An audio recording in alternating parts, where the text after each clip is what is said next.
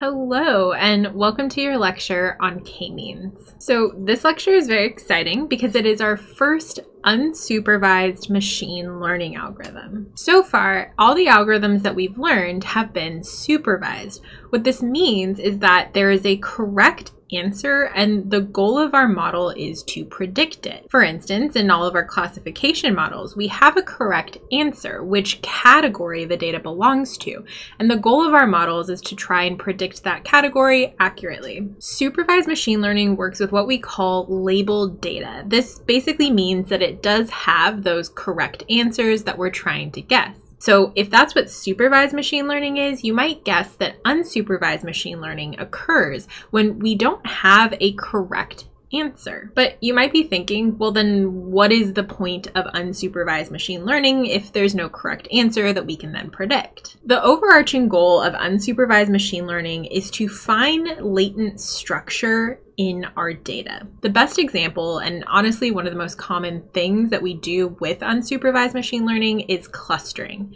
In clustering, the way we find this latent structure in the data is by taking that data and creating groups that didn't exist before. However, this isn't the only way to do unsupervised machine learning, which you'll learn as we get to things like principal component analysis. Like I mentioned before, the entire point of clustering is to take data points and create new categories or groups that didn't exist before. Again, we're not trying to create clusters that are all one category of another variable we have in our model. Rather, we're trying to create new groups. So for instance, we might use this for something called market segmentation. We might want to take all of our customers and segment them into different groups of similar customers. We can then use those groups to do useful things like serve targeted ads, give coupons, or overall change the user experience of the customer with our product. The first clustering algorithm that we're going to talk about is called k-means. K is just a variable that indicates how many groups or clusters that we'd like to find. One thing I sometimes like to do is show you some math notation for the algorithms we're learning to show you that sometimes seemingly complicated math notation is actually talking about something very simple. So let's talk about the ideas behind k-means.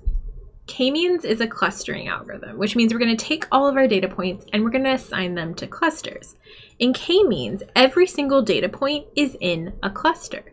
What it's saying is that if you take the data points in each individual cluster, C1, C2, etc., and combine them, you get the entire data set. In other words, every data point belongs to a cluster. In k-means, data points only belong to one cluster, and that's what this line of math notation means. It says that the intersection between two clusters is the empty set. In other words, there are no data points that are in both cluster A and cluster B. Last but not least, the entire goal of k-means is to create groups that are cohesive.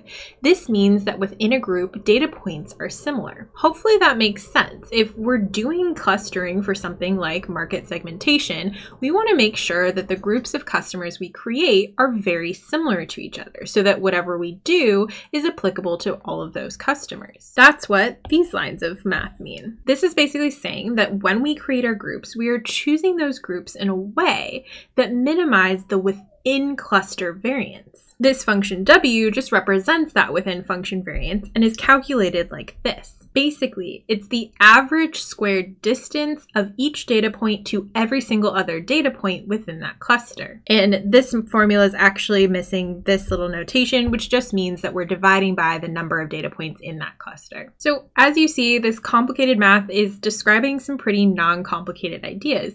In k-means, every single data point is in a cluster, and it's only in one cluster. A data point can't belong to multiple clusters. Our goal when we choose these groups or clusters is to minimize the within cluster variance. In other words, we want data points within a cluster to be as similar to each other as possible. So how do we do that? Well, let's look at an overview of the k-means algorithm. There's three main steps in the k-means algorithm. The first one is something we only have to do once. which is randomly initialize our clusters. What this typically looks like is we'll select k random data points from our data set, and we'll treat those as the center of our k clusters. Then we're going to take these two steps right here, and as you can see in step 4, we're just going to repeat them over and over. I think these are better explained visually, so let's look at a graph. So we're on step 1. As we discussed, step 1 is just randomly initializing our clusters. One way to do that is just to randomly select k different data points from our data set, and we're just going to say, okay, as a starting point, these are going to act as the center of our clusters. Now, through the process of the k-means algorithm, we're going to improve these clusters. This is just a starting point. Now, remember, we only have to do this once, and on this graph, you can see that we've done it. We've taken 3, because in this case, k is going to equal 3, random data points, and we have set them as the center of our clusters, indicated by these little plus marks. Now our goal is going to be to improve these clusters.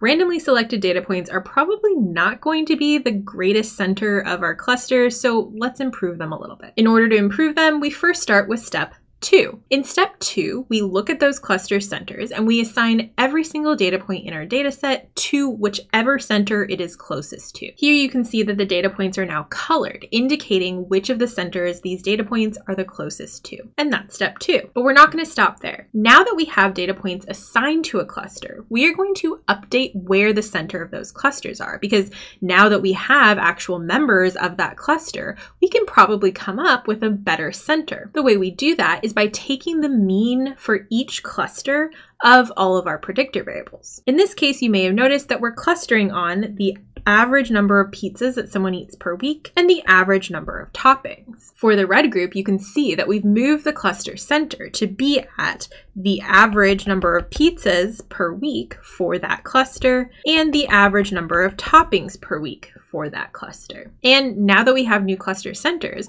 we probably want to reassign our data points, because now some of them are much closer to other centers than they are to their own center. So we go back to step 2 and we reassign all of our data points to the closest cluster center. And then, you guessed it, we reassign our centers by taking the mean of each cluster. We then repeat this over and over until something called convergence. Convergence essentially means that we have a stable set of clusters. We can think of this in 2 different ways. First, stable clusters mean that data points don't switch clusters when we're iterating through steps 2 and 3 over and over again. So if, as we do steps 2 and 3, data points aren't actually changing clusters, we can consider our model to be converged. On the other hand, we can also think of convergence as stability of the centers of the clusters. As we repeat steps 2 and 3 over and over, if the centers only change a little or not at all, we can also consider that convergence. As you can tell, these are basically 2 ways of looking at the exact same thing. We have clusters that are stable. They're not changing as we iterate through steps 2 and 3 over and over. Now, when we're doing k-means, it's really important to think about the assumptions that the algorithm is making about the clusters that we create. The first and most important assumption is about the shape of the clusters. K-means assumes spherical variance and therefore basically assumes that our clusters are roughly spherical. Now, this basically means that you could take a sphere or a circle in 2 dimensions and encompass the entire cluster. It doesn't mean that the cluster itself has to be perfectly spherical. The other assumption that k-means makes is that there's roughly the same number of data points in each cluster. It doesn't have to be an exact, but we don't expect there to be a cluster with like 2 points and another with 1,000,000. So now that we know how to run k-means, how do we decide if the model is doing well? In supervised machine learning, we've had the privilege of knowing what the correct answer that our model should spit out is, and we can just compare the outputs of the model to what we know the answer should be.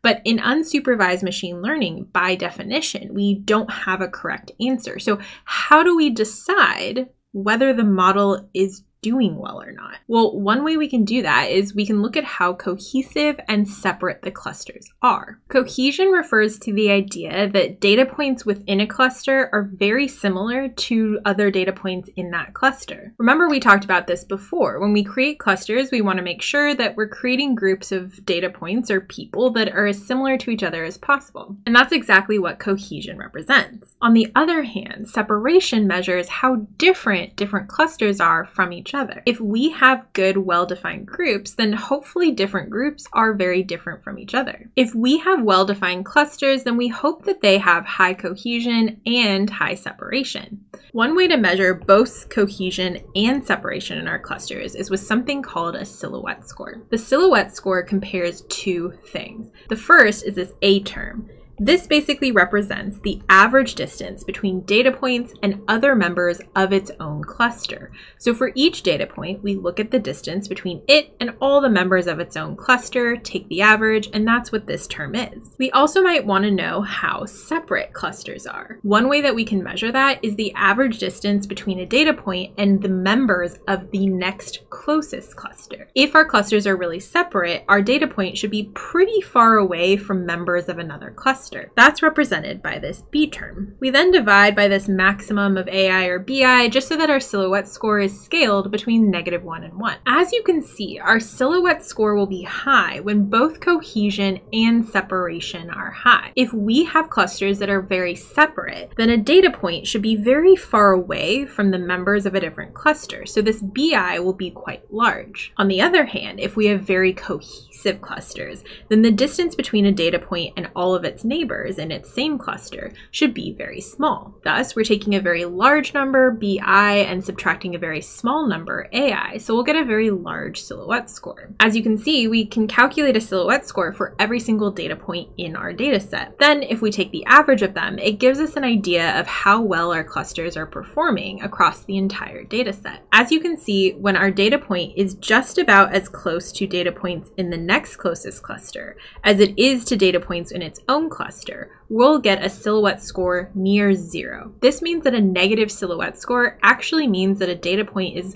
closer to data points in another cluster than to its own cluster. While negative silhouette scores are pretty common for individual data points, it's rare to see an average silhouette score for an entire data set that's negative. One last thing that's important to remember is that silhouette scores specifically measure cohesion and separation.